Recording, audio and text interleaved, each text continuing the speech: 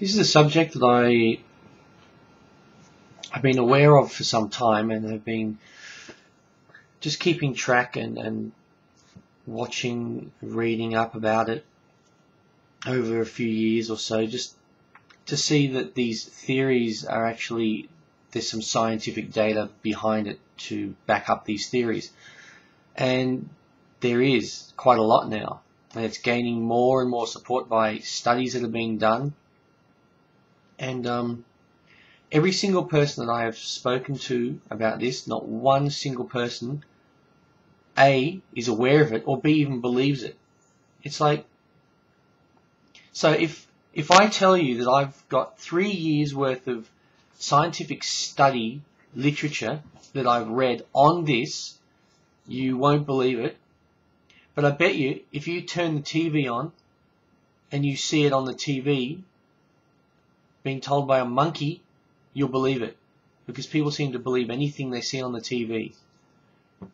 Artificial light may cause cancer. Okay? I'm talking about street lights, the lights in the bathroom, in the bedroom, just any artificial light at night time.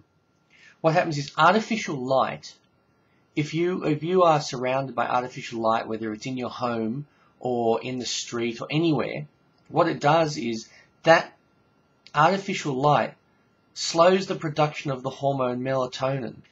There's been studies done by universities, scientists, etc., that they measured basically the nighttime light and the cancer rates in 164 countries. Okay, and what they found was the most brightly lit had the highest rates of prostate cancer,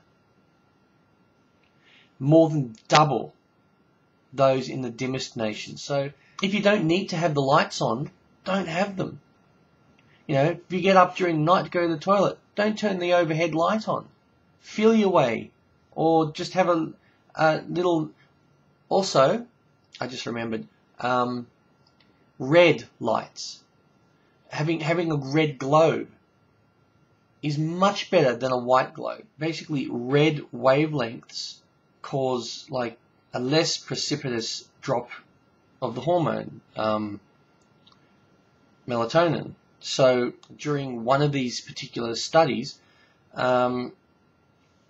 his researchers tracked 18,000 post-menopausal women and reported that those with the lowest nighttime levels of melatonin were about 60% more likely to develop breast cancer.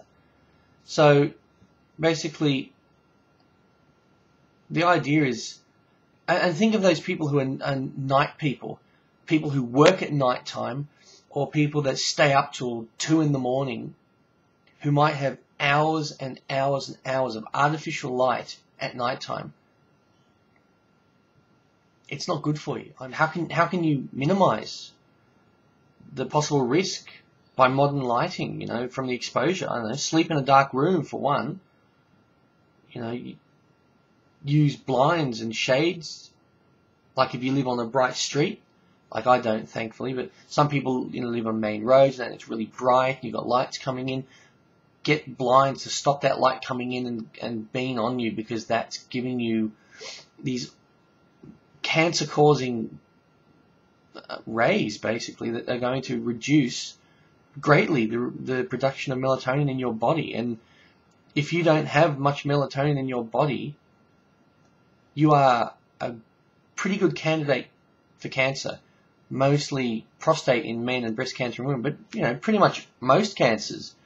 But those are the two most prominent ones that they've discovered in this study. Turn off your lights at night time. Close your curtains, your blinds. The choice is yours.